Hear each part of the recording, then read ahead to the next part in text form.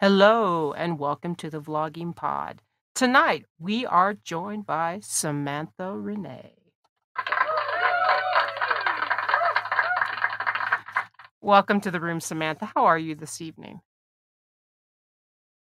Oops, I'm sorry. I blocked you. I did the mic and then forgot to undo you. I'm sorry. My apologies. How are you this evening? I'm good. How are you? I'm good. I did it so that when I did my intro and then I forgot to unmute you. My apologies. I never promised perfection on this show. I mean, So, go ahead. no, I mean, my life is far from perfect. Anything I do is probably the furthest thing from. Oh, I know. I was going to bring this up just a little bit but since we're talking about our lives in general, um, I'm going to skip ahead to one of my questions here. So, as I was looking at you, and you're also a full-time author, but you also have other jobs on the side, like most of us do. But I was noticing one of your jobs used to be working at Kroger's, right? Yes, it's been a few years, but I did work there for a while. So did I. Oh my And gosh. yes. Yes. Oh my gosh. I was looking at that and I was like, oh my gosh. And in fact, I mean, I know you were in Michigan and now you're a Texan. Um, but I was thinking, oh my gosh, she reminds me of someone because you are a gamer as well. And I was like, oh my gosh, this could be a replica of someone I worked with. And your similarity, I know your similarities are so much like her. And I was like, oh my gosh, because she liked writing as well. And we shared that in common. So it was kind of interesting to actually see that. Right. Yeah, no, I worked at Kroger for a few years. I was a cashier and then got sort of promoted, I guess, to self-checkout, which means you're Oh, responsible for more than just one register. You're responsible for like six or 10. oh yeah. See, I worked at a marketplace and I did that first, the clothing section when I first got started because the store where I was at had first got hold on, my camera keeps messing around here. There we go. I've got one of those action things on my camera. We're just now trying it out and it is all over this room. It's like it's possessed in here. But anyway, so did the apparel section, and the interesting thing about it was I switched to I did that for a little while, and then I switched to oh, for goodness sakes, I can't remember what it's called. Oh heavens to Betsy, I can't remember what it's called. But you know where you have people you pick up your groceries. I was that person that would go around in those big crates and stuff and get your groceries. That's what I ended up doing before I quit. Oh, yeah, yeah, yeah. Oh my gosh, I can't remember the name of it either. It's been a minute. I know, right? It's like putting yourself on the spot. You're like, crap, man, I should have wrote this down. Right. Now, as I mentioned, you are a current Texan, but you were born in Michigan, and there is something else we have in common. I'm not Michigan, but I could have been your neighbor in Ohio. Oh, dear God. I know, right? Too close for comfort, right? Yeah, I So, mean, I don't claim Texas. I mean, I live here, but I don't claim it. Michigan will always be home. oh, okay. All right. Well, that's not bad either. I mean, home is actually where you put your hat at, because that's what I always tell my mom. It's like, you can live here, you live there, but home is where family is or where the urge takes you. Right. So, excuse me. So, as you were saying, like you're from Michigan and you moved to Texas, can you elaborate why the move? Well, so I mean, this all started 11 years ago. The original move out of Michigan was actually to a different part of Texas. because my dad works for General Motors, and he was invited to come help start off one of the plants down in the DFW area. Um, and we spent a few years there, but then we actually moved to Tennessee, and Oh. I spent about 5 years there before I moved back to Texas, but a completely different area because I had to get out of my parents' house. I mean, it was past time. I was in my late 20s. Um, and I had two friends living here. One's lived in this area all her life. So, I mean, the three of us were able to get an apartment, and then just never looked back. But I'm also kind of stuck here now, so because I can't afford to Oh. move out. Oh, man. Well, I kind of feel you there. I mean, we have been in our own fair share of places. You're like, oh crap. What was I Right. thinking? Yeah, I understand that. So, as I was saying, as I usually do, I like to do research on my guests. And as I was doing that, I was looking through your feed, and you happen to have for something on for National Pet Day. So where's that tabby at? And give me the name. Uh, Sushi is out in another part of the house somewhere because he's been very mouthy today. So it's like, okay, you need to leave because I got to do a thing. I feel you on that. We've got our fair share of a few kitties around here. Not in my sound booth. I've got a dog at my feet, but we got like 4 dogs and quite a few kitty cats going around. So I feel that. We have four dogs as well, but they are one of them is one of my roommates, and the other three are the others. I mean, Ah. yeah, we could claim all of them, but on paper they're not mine. So Well, they all become family when they're under one roof at one point or another. yeah. At least that's how I'd be. I'd be like, nope, it's mine now, guys. I don't know what to tell you. Well, that's kind of what happened with the cat. Oh, an adoption from a roommate. Pretty much. Mm, I feel you there. I feel you there. I've had quite a few that have popped over here and have just never left. And the next, we have a few inside and a few outside kitty cats, and trust me, I fully understand what you're saying. So when Right. I looked at your cover, um, I noticed that also you have, let's see, now as we talk about careers, and you have an arts degree. Am I correct on that? I mean, I have a associate's in the arts, Hmm. but I mean that's it. I mean that was my entire qualification to, I guess, writing. Although I guess you don't really need anything to write a book. You just you have the will to do it, and you do it. Right. Well, having a degree in arts is actually pretty awesome, especially when I'm going to ask you about your cover. Tell me about the inspiration about that. And for those who don't know, it's in the bio. We're talking about Council of the Myths. So tell me about the cover.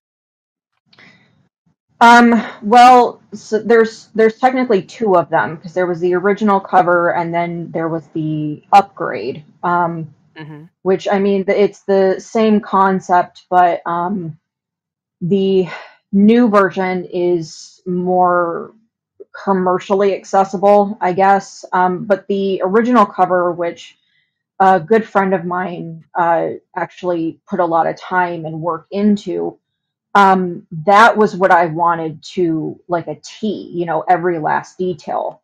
Um, I was, trying to think in my head, could, what should this cover be? And I was like, I keep seeing a chalice full of blood because vampires. And then I Mm. am seeing wings somehow. So probably like around the back of the chalice for the Valkyrie. Mhm. And I'm like, okay, well, Kat, what can you do with this? And she did out a sketch, and I told her, okay, these are the colors because these colors are um, part of the the flag of Normandy, which is the home of the vampires and Valkyrie in my book. Mhm. And she did it up, and I was like, oh my god, that's the cover I saw. Um, and that, I mean, I was so excited about it. And then 6, 7 months go by, I'm not doing well with sales, and multiple people are telling me it's your cover. And Mm. I didn't want to.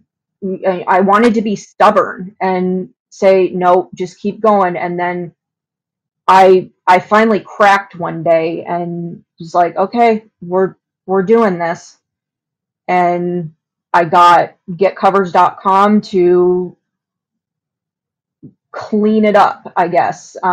I was like, I know you guys can't do like an exact replica because of copyright, but I need this same basic concept, Mhm. and I need it translated into a more commercially accessible cover. And that's the new cover, and that's what people can buy now. Okay, I get that. So, when you visually did you sketch it out yourself, or do you just knew mentally, visually in your own head how you wanted it to portray out to on the cover? Yeah, no, I can't draw. So my friend is the one that drew it. But I was like, okay, this is the description of what I need, and then she worked her magic. Oh, I gotcha. I gotcha. It's amazing as a writer, especially when you're writing the books, how you see it. Sometimes, even in my own work, I have a premise of the book, but I always find if I have the cover already done, then I leave it up on one part of my screen. I'm like, okay, this was my inspiration. And then I'll start writing the book. And then as the book evolves, I'm like, crap, I've got to change this cover. Right. Yeah, so I fully understand. So now, like I said, we're talking about the Council of the Mist. Can you tell me a little bit about this book? And from what I understand, this is your first book, correct? Yes, my first book. Okay. Okay. Can you tell me a little bit about the storyline? Well, see, that's a little hard because there are 12 point of view characters, all first person in my book, and they all have different plot lines. Mm, But if I'm going to give you a summary of everything, the book takes place on a continent that is hidden within our world. It's hidden in the Pacific Ocean. It's called the Continent of Myths. And it is home to all kinds of mythical creatures, vampires, Valkyrie, werewolves, shapeshifters, satyrs, nymphs, merfolk, sirens, elves, and fairies, and all kinds of other types of creatures that you'd find in mythology. And um, the the jumping off point of the book is a young woman from Michigan who finds out that she was adopted by her parents, and she is the daughter of the original vampire who was just found dead. And they had no heir, and she is the heir, even though she was an mm, illegitimate daughter. And mhm, so she is brought to this world that she had no idea existed. And she is thrust into this role that she was ill prepared for. mm. Okay. So when you started writing, how did you do your plot line character? Give us an idea of how you started off and how you segmented because you're talking about 12 first persons. I'm just wondering how that played out. Is it go from one chapter to one character, or did you do that individually in the chapters? Um, when I started, the book was intended to only be told from Amelia's point of view, who is the new queen of the vampires. Okay. Um, but as I went on, and this was years, because between having to work a full-time job and battling mental health problems Mm. and needing other things to distract me, it took years to get the original manuscript done. Um, but as those years went on, I started writing from other people's point of views, and I'm like, this is the story, because there's a lot you're not seeing from Amelia's point of view that I feel like makes a fuller story. Mhm. So the with the exception of the prologue and chapter 3, um, every chapter is sectioned off by different points of view, because the way that I view it is, the way that I write is, I write like it's I can see it in my head, and I section it off like, kind of like it's a TV show. So you're jumping from one scene to the next scene, and then next chapter would be like, oh, commercial break. Okay. Okay. I see what you're saying. Um, so when you were doing your character outlines, did that create it as you were writing the book, or after you found out that you were going to switch from multiple characters, did that evolve as well? Um, sort of. I got to know some of the characters a little better once I started writing from their point of view. Where it is in other circumstances, I might not have even thought twice about some of them. And then it gives you the opportunity to get closer to not only the ones you're writing the point of view from, but you're also getting to know the people that are around them. Mhm. Because I mean, if you were hearing this all from Amelia's point of view, these would just be static characters in the background that would just be mentioned in passing, maybe have one or two lines, if she's in the room with them. But I mean, you actually get to know some of these people now that you're hearing from people that are closer to them. And it's like, these people are really interesting. You get to develop them a little better than you would have. And I mean, there's a lot of them. I mean, there's a cast of hundreds in my book, but I mean, I love them all. And it's because I got to write from so many different points of view that I became attached to all of them, and Right. felt like they got their due diligence of being more fully developed. Mhm. So, this being your first book, and again, you said this took over a couple years to establish and create. Tell me what you've learned from this as your first book and something that you might want to carry over into your next. I've learned that editing sucks. Welcome to my world. It is the biggest headache, and I wanted to cry a lot, Mm, and I said, mhm, I already wrote the thing, don't ask me to go back over it.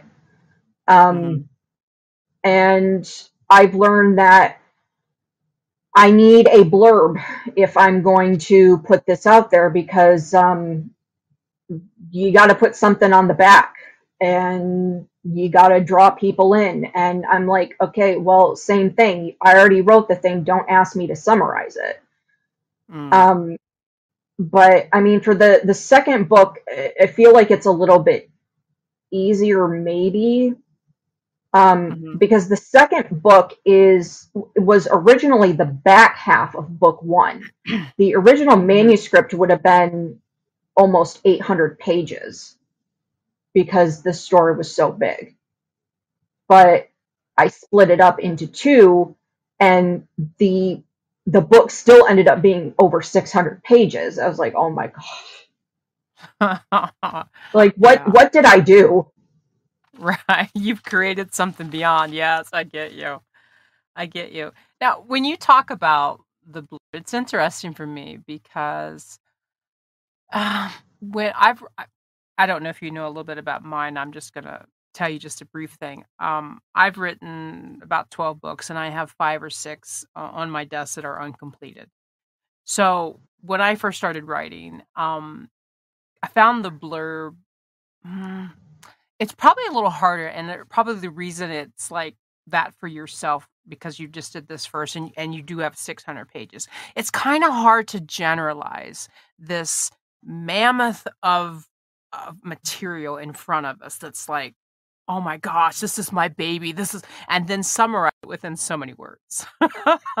Exactly. Yeah, so I fully understand how oh, how just well, it's not really demeaning, but it seems to be overwhelming. That's what I'll say. It's overwhelming to be able to put your Right. words around it. But as a reader, let me ask you this. As a reader, because obviously as authors, we're all readers, we're enthused about the art, the craft, the material, the story, the escape from our own realities. Or am I just speaking for myself? But anyways, No, no, you're definitely not. okay. So as a reader, tell me how important is the blurb to you so that you like, no, I'll pass. No, oh my gosh, I have to read this one. How important is it to you as a reader when you go into this, when you're looking at the blurbs to figure out what your next read's going to be? Honestly, I don't really take that into account. I mostly want to see what other people are saying about it, Mhm. which I know is probably the wrong way to go about it because I mean it might be a really good book to me, and then it just there are a lot of people that don't like it. But um, Right. I mean it's not the thing that really draws me in. I mean there could be a myriad of different reasons for different books. It just Mhm. depends on what it is. I Right. mean, is it a romance book? Is it a fantasy book? Is it something else? Um, Right. I mean, it's hard to say because it depends on the book. Mm, right. I get that. For me, um, the biggest thing I love action and adventure, but from what I get from you, and you can quote me on this wrong if I'm wrong on this, you're a rebel. You like it if someone else is like, "Oh, this book isn't that great." You like the challenge of maybe conquering and finding the goods of books that are reviewed in a wrong way. Am I wrong? Not necessarily. I mean, I try to at least for my reading, which I mean, I'm in a reading slump right now. But I mean, when I do get into my reading moods, I mean, I just like, okay, what do I already have, and then oh, what is new that I can go explore and find, and I also want to try to help out other indie authors by reading their work and at least leaving them a review, Mhm. because I mean, I'm probably in the same boat that they are, where they're looking for those readers, and um, they're looking for that support, and that's more of what I've been trying to do at least recently. Right. Right, I can understand that. So, since this is your first, there is gonna be a sequel, yes? Yes, there will be a sequel. I mean, there will be multiple sequels. I mean, I don't have an end in sight to this, but there will at least be at least two more, and at least a fourth, because I do have a fourth almost fully planned. Haven't Mhm. started writing it yet. The second book is ready for editing. It's just oh my gosh, I can't afford it. It just Mm. it's so expensive, and I feel like I'm dying a little inside because it's like, okay, Oh, this is the thing that's holding me back. you And make a s in you go ahead. Go ahead. I was gonna say I'm in the process in the meantime of writing the third book, and but that's almost done too, and I'm like, I'm falling behind. Right. I you touched the nail on the head on something that This is why I have a warning label for all my books. 'Cause and I'm sure that people look down their noses at me for this, and that's fine. Um, for me, I edit and do everything myself. Now, don't get me wrong, I have the most awesome PA ever, and she edits, but I am a horrible person when you give me negative on my edits. I'm like, you know what I mean? There's two sides of me. I like to think that I'm easygoing. She might say different, but I like to think that I'm easygoing until the edits. I'm like, she don't know me. She don't know how I Right. So, I understand perfectly what you're saying, and this is something that I don't think there's enough conversation about. There are people that are very pro editing, okay? And I'm not saying that you shouldn't have it edited. Please, if anyone's listening, do not take that from what I'm saying. But let's break this down for anyone who doesn't have any common knowledge of writing, especially as an indie author. The majority of us pay for everything. Everything. Yep. Okay. When I first started out, and you can look me up, guys, Ari Nelson, I'm all over. You can look at my book covers. I was very basic. I did some online tutorials and classes, got the material, got some equipment, got better with my book covers. I also ran an online magazine in order to do graphics and get better with them through the time. It's just like doing this podcast. This is so that I'm better at audibles because I'm recording audibles, and I also want to put myself out there to do other people's books, which is one reason I started this, to become more articulate, because the more we practice at something, again, like graphics or whatever, writing in general, and here we go, the editing. It is very expensive. This is something I try to tell everyone new that asks my opinion. The main way that you, as an author, can make a profit at writing. Now, don't get me wrong, there are some very successful writers out there, but the main general of how to make a profit from authoring is find something you can sell to another author. And that's the truth of it. It really is, because it takes such a long time. And even every book that you publish, for every 99 cents of your book, you probably only make 30 cents for every book that you publish. 30 cents for every 99 cents that you put out there. And it's expensive. Then you go and you put editing into it. Plus, you have to do graphics. You have to do formatting. Let's not get that. Because Yep. for a paperback has not the same measurements as a ebook. Totally different things. And not every ebook is the same measurements. If you're going on a Nook, if you're going on the typical e-reader for Amazon, everything, Kindle. There's my word, Kindle. Yeah. And then I have a Kobo, all of which different editing formats, unless you are lucky enough to get into a situation where they're going to format it accordingly. But in the very beginning, you could tell, because as soon as you would open the book, the digital formations were totally off or totally different. So it took you a while to get all that established. And then meantime, the editing, which, by the way, is probably the most expensive part of writing your book. And then not to mention, 100%. yes, and people don't understand that. And the bigger the book, the more the cost. And then, Mm-hmm. and then if you're unfortunate to get an editor who doesn't understand your writing style, oh my gosh, then there's a creative difference. Because not only in the sidelines are you going to get, I don't think this character does this. I mean, who's writing this? So there is a constant contradiction.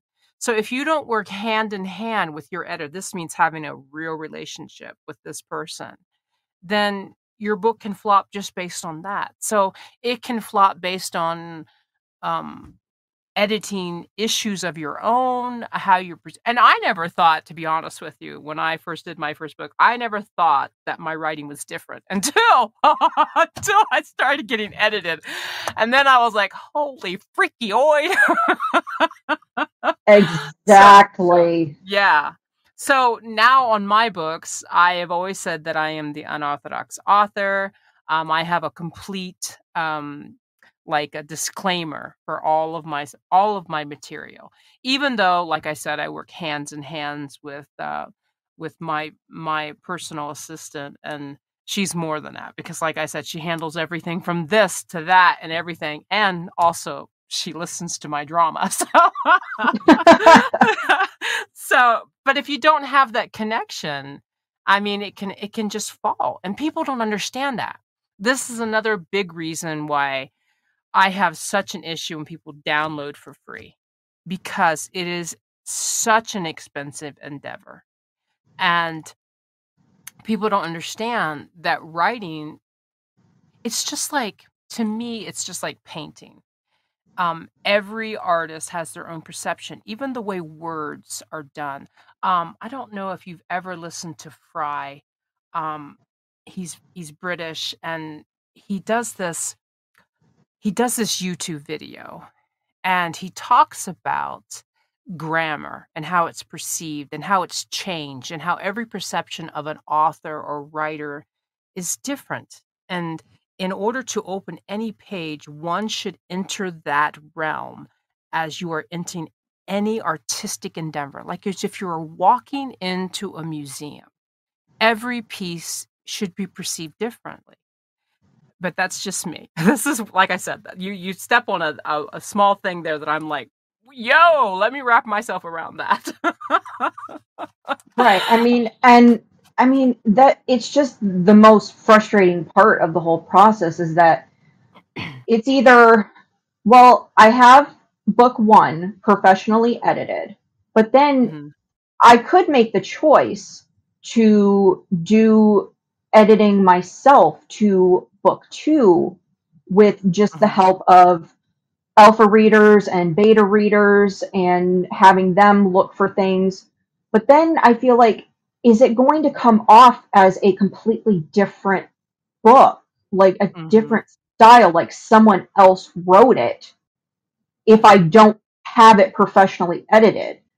mhm, Because for my the romance manuscripts that I have planned, I mean, I'll probably just do those myself, or see if there's a cheaper option. But um for this series, for Council of Myths, I, I'm either going to have to do a complete 180, or I'm going to have to wait until I can actually afford to have book two professionally edited again. And I want to stick with my same editors because I did really enjoy working with them, and mhm.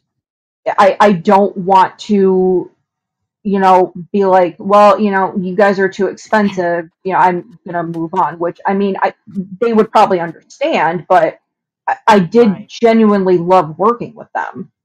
right.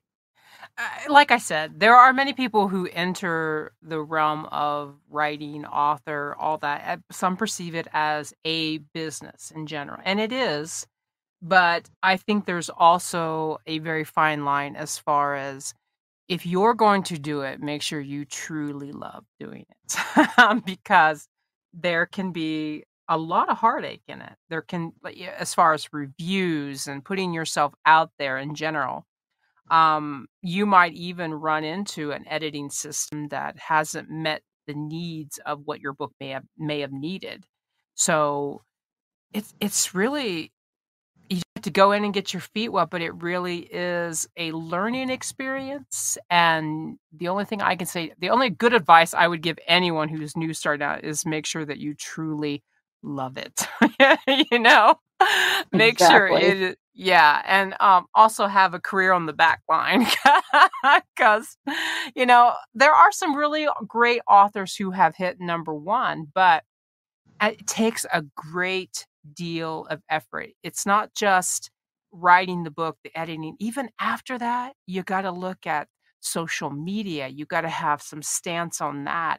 And I have seen, just in my own time, I've seen some posts and commentary from other authors that has been career ending. So, Yep. you know what I mean? It's a very, oh, it's just It's just a lot of work. That's the only way I can say it. It's just a lot of work. It is I want to. so much work. It is. I want to wish you the best of luck on this. And when you get ready to publish your next one, please come back because I'd love to talk about the next step and how it's evolved for you since your first book. So I'd love to have you back anytime. I want to thank you so much for coming on today, though. Well, thank you for having me, and absolutely, I would love to come back. Awesome. Well, guys, tonight, I should say. We're a little bit past our interview time, but I've enjoyed really talking to Samantha here, and I know I've gone on and on. My apologies, Samantha, if I've overtaken you today. I'm a talker. That's all I can say, guys. But we've come to that small part into the podcast, the last bits of the Amazon of the deal. And I know a lot of you guys really like us. I get a lot of comments on it. Today I picked something that I've bought before, but I bought the California King. They are sheets, guys. It is the queen size sheets, breathable and cooling hotel luxury bed sheets, extra soft, deep pockets. Get this, they're 36% off. They're down from $39.99 to $25.99. I'll have the link in the bio. And trust me, guys, they're wrinkle free. And if you're like me, thanks sit in the dryer too freaking long. So these are awesome for that. I want to thank you, everyone, for listening tonight. Again, thank you, Samantha, for being with us. You were an absolutely gem to have on. Again, till next time, guys. Bye-bye for now.